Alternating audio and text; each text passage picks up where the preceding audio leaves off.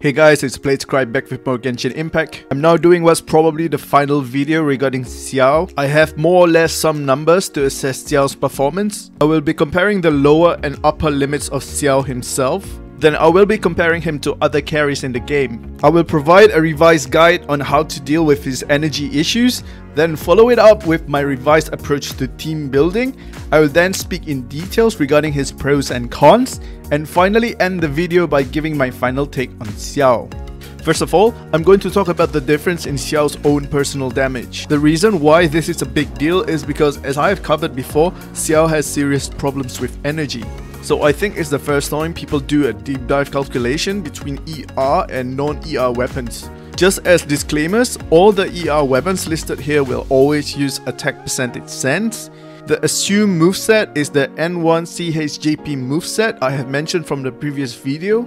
I have gathered the data from various sources, including my own projections, but I need to give credits to Zakharov and Nalthien. I used their data as a base for me to tabulate some of these numbers. Okay, so this is the full list of the weapons for Xiao that are important to mention. I am dividing them between 4-star and 5-star weapons, and also between the ER path or the attack path. By ER, I refer to when the weapon has an innate ER substat, or by using ER on sense instead of attack. First things first, Crescent Pike is just the least useful weapon for Xiao because physical damage stat is irrelevant for Xiao. When you use ER Sense on Crescent Pike, it has the lowest DPS. And when you use Attack Sense on Crescent Pike, the performance is around the same level as most other ER weapons, so while the DPS output is similar, it has no help in the energy department at all. For that reason, the lowest threshold for the free-to-play friendly choice is the Prototype Star Glitter. For 5-star weapon, the best possible damage is the unreleased Polearm Homa. The best possible damage for 4-star is Black Cliff. The best 4-star weapons, Black Cliff and Deathmatch, both outperform the damage of ER 5-star weapons. The Black Cliff is the closest to a 5-star weapon performance. With the exception of Black Cliff, ER weapons of the same rarity have similar performance. And when you switch between attack and ER Sense, the performance drop is around 20%. Now, using Prototype Star Glitter, I'll be comparing it to other weapon choices. Against the closest ER weapon from Gacha, the Favonius Lance, the difference is only 6%. The difference against the best 4-star ER weapon is 19%. The difference against the best 4-star weapon setup is 36%, and the difference against the best 5-star weapon is 63%. Also, if you're using Black Cliff, you're looking at only 10% difference against Homa. Now that we have gone through Xiao's variable performance, let's compare him to other carries in the game. I will be using 4-star weapon comparison because the 4-star weapons are a lot more accessible. Do take note that this is only the theoretical ceiling. You can pause to look at the rankings in details, but basically the highest theoretical DPS in the game is Ganyu. I'm including Ningguang at C6 because she is a 4-star, so it is reasonable to aim for C6 unlike the 5-stars. At best, Xiao's performance is close to Klee and is slightly above Diluc, so he's definitely in the upper tiers of DPS carries. But just as an aside, Diluc on a 5-star will outperform Xiao on a 5-star. If you don't use Xiao's best weapon though, his performance dips to just lower than C0 Ning on Withsif, who is on par with Kaching. So Xiao on Favonius is about 12% lower than them. Nevertheless, at worst, he is still above Superconduct Razor by around 10%, meaning at best, he can outperform most other carries, only outperformed by Ganyu, Ning and Klee. He has similar performance with Diluc Vape, which is a big deal because Diluc's easy to playstyle sets a high bar on consistent DPS. At worst, he is an upgrade from Razor. Now let's move on to the big topic around Xiao, energy. How much energy is enough? Luckily, shdwbld and Pichu came up with this sheet, so there's no more guessing. Basically, you go to the DPS calculator and energy sim and try your combinations and make sure that you can achieve at least 70 energy on a full team rotation. When you have other members in the team with Favonius weapons, it will allow Xiao to use attack sense and achieve the upper limits of his potential.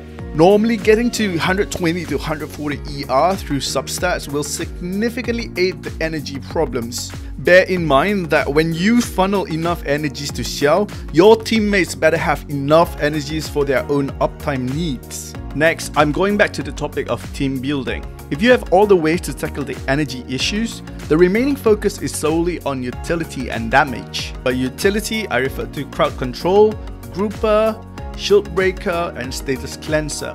And to increase damage, I refer to buffer, debuffer, and off the field damage. So for utility, you just bring whatever you need, but for grouping, normally you resort to animo characters like Sucrose, Animo MC Jean. For freeze, you normally go to characters like Xingqiu, Barbara, Kea, and Diona. For shield breaking, you can either bring the right elemental counter or use his plunging attacks but at a slower rate.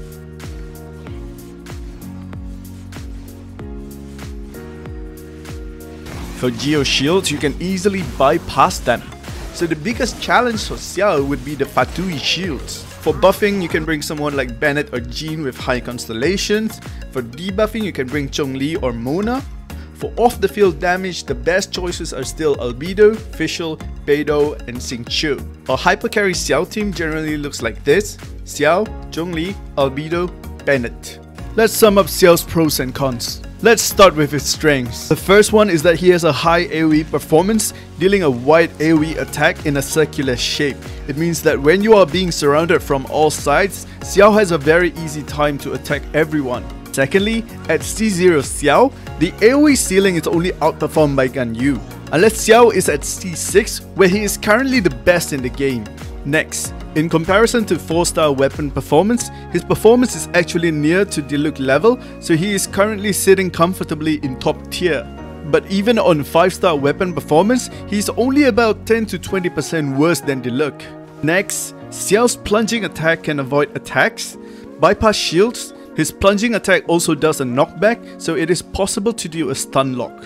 Xiao does not require enablers, so his teammate choices are very flexible as long as his uptime issues are solved.